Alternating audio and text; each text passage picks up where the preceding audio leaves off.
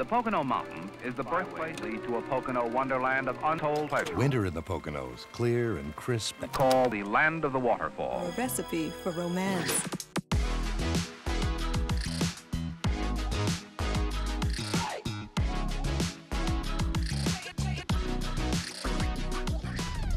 So what is a county commissioner and why are you one? So a county commissioner is the administrative arm of county government. We deal with the financial aspects of the county. We fund everything. Our role is, like I say, is quality of life. There's three of us, me and two other county commissioners, operate that entire section of the county government. There, of course, is the judicial system, which our role with that is funding. But mainly we deal with human services, the correctional facilities, all of these things that deal with the life of the residents of the county. And you're the commission chair, correct? I am the commissioner chair, have been for 8 years now. How is a county commission set up in Pennsylvania? You know, there are different classes of county, right? So how does that work? Well, we are a class 6 county because that's all controlled by the population of your county. We sit at 58,000 people, so we're on the low side of a class 6 county. We live in a relatively small county. 58,000 people spread over 550 square miles is really not that, you know, it's a big county with not really a lot of people. So there's a lot of open space here in this county, which is what makes Pike County so enjoyable to reside in. We're so fortunate today to be with Matt Osterberg. He's the commission chair of the Pike County Commissioners. We're having a conversation on Pocono perspectives. So Matt, tell us why you are a commissioner and what you do before that. So I always was involved in local government and local initiatives, you know. So becoming a county commissioner seemed like my next step in my career as a local official. Prior to this, besides I had a job at Lohr's Hardware for 35 years, and then I was also, at the age of 28, I became the borough councilman, and by the age of 30, I was the borough president. I served in that position in Milford Borough for 25 years. Over that time, I also was became the borough historian. Serving on that board, though, was an extreme interest because I served with many older gentlemen at that time. I was younger, 28 years old. They were my age now, but these were longtime residents whose families had been here for generations. And just hearing their stories about Pike County and the stories that they heard from their grandparents just interested me even more in Pike County history. I'm a Penn State graduate in history, so that really played into what I went to school for. So, you know, listening to people like Merritt Quinn tell the story of his grandmother sitting in 1889 at the 100th anniversary of the Constitution, the setting of the monument on Sarah Street. These are coming from people who heard this from their grandmothers about what it was like to be living in Milford Borough then. And how quaint and beautiful a town this is, and how it developed into what the town is now, which is still a quaint little beautiful town, which is also, you know, maybe the cornerstone, because it's the county seat of a quaint little county like Pike County. There was so much more of a story in not just Pike County, but the whole entire region, whether that would be New York or New Jersey, and how we all played into developing this region. It wasn't just Milford that did that, it was all of Pike County. You mentioned 1879, 1889, and we talked a lot about this beforehand, but take us back maybe 150, 200 years before that. What would Pike County have looked like? Who would have been here at the time? And how did it develop into where we're at right now? So the Pike County region that we know as Pike County now was settled firstly in 1732 by the Quick family. You know, here prior to that and during that same time were the Lenape Nation. The Native American Indians were here. This is with their settlement. You know, there's lots of stories about what went on between the two. And by 1796, the real region of Milford Borough is developed and laid out by Judge John Bittis. So one person owned the whole borough? One person owned the whole borough. The streets are named after his children. The alleys are either named after berries or fruit trees. By 1814, Pike County becomes its own county, and it becomes Pike County, named after Zebulon Pike, who was a hero in the War of 1812. So in 1814, Milford Borough becomes the county seat. Influx of people start to come in here. Pike County is formed, and here's the county government now in Milford Borough. We have a population then of maybe 6,000 people, you know, and it becomes a tourist area. Some of the folks watching might hear some squeaking in the background. It's because of the building we're in right now, which is a beautiful building, the community house here in Milford.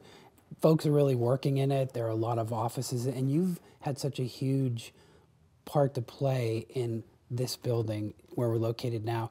Can you tell us a little bit about it?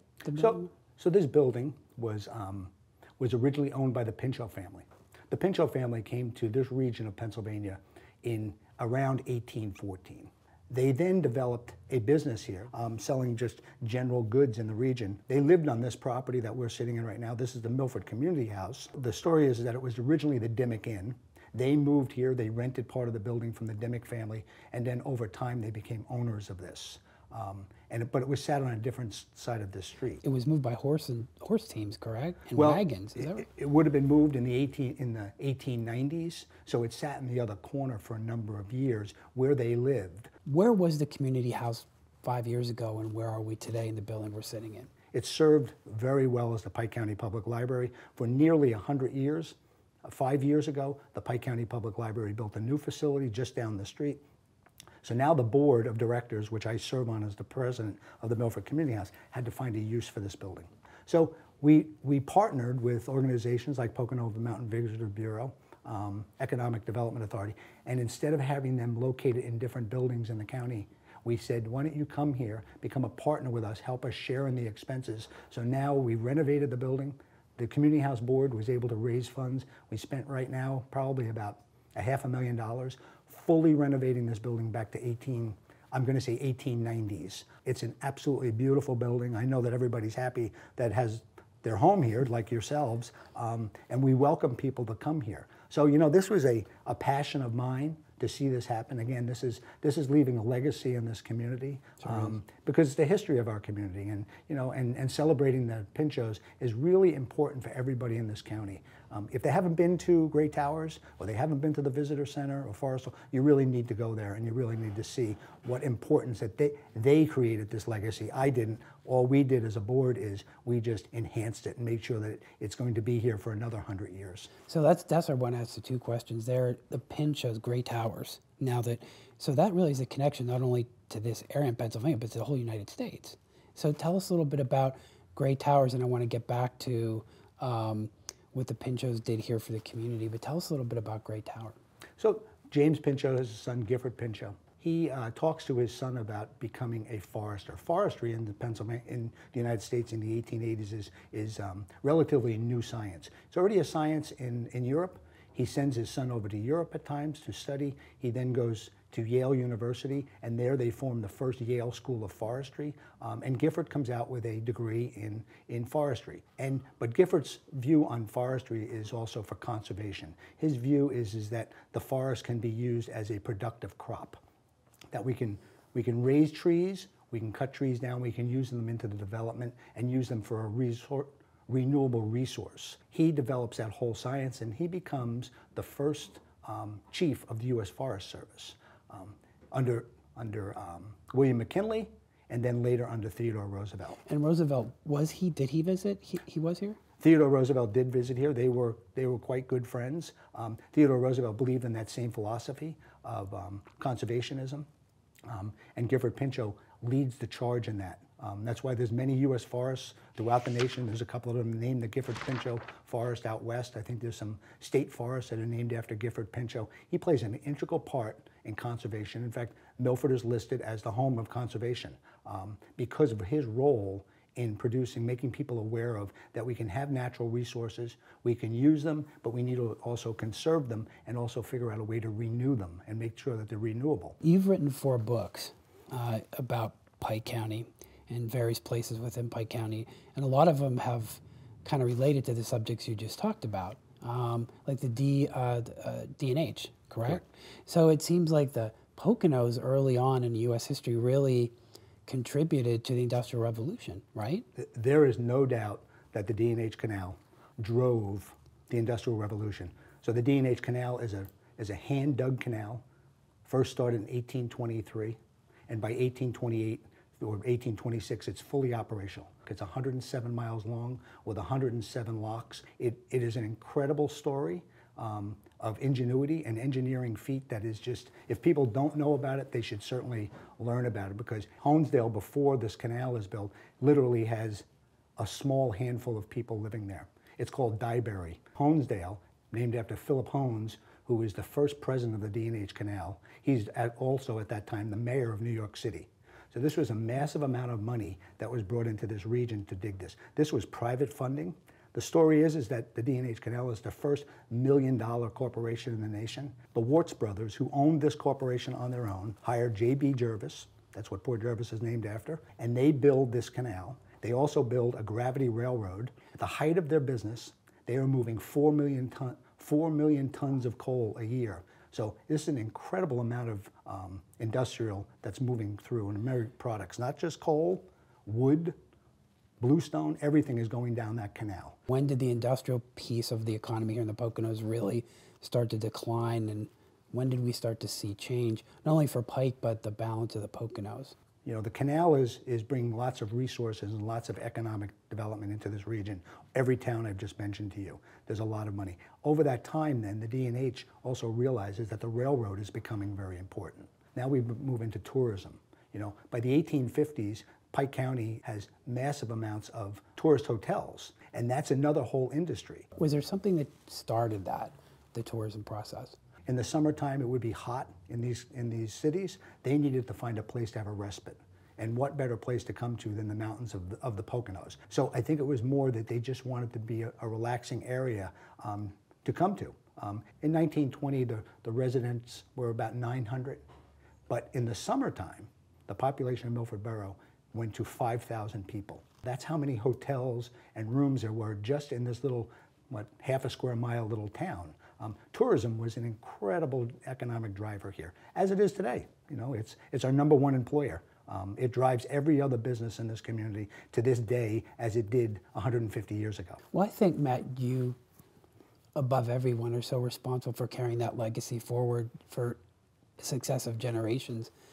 And before we wrap, which I hate to do because I think we could talk all day, I love history. You're just such a wealth of knowledge.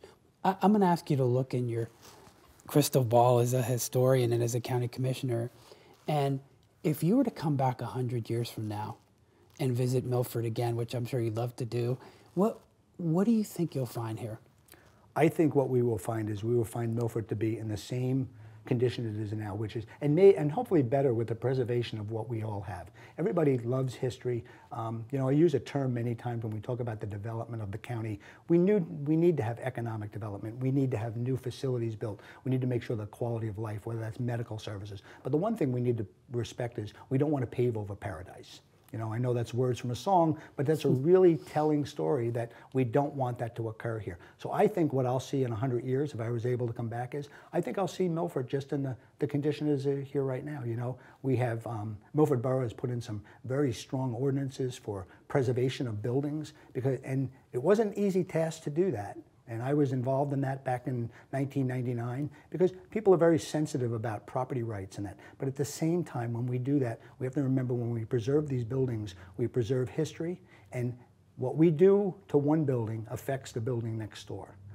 Everything is tied together here, and we need to continue to do that in this community. So 100 years, I envision Milford. The Dimmock Inn will still be here. People can go over there and have a beer. People like you and I will be still sitting in this room, and it'll just be the same quaint little community it is today. I really have a lot of faith that it will be, but I think people like you who devoted their life to public service and to their communities are, and I think the thousands, millions of guests that have come here are the beneficiaries of that. And I thank you so much, Matt, for spending this time with us today. And we're so fortunate to have spoken today with Matt Osterberg. He is the chair of the Pike County Commissioners. He is Milford Borough historian. He's written books. And we will show you those books. If you have a chance, you need to buy them. They tell a great story just like Matt does. Matt, thanks for being with us. Thank you, Chris.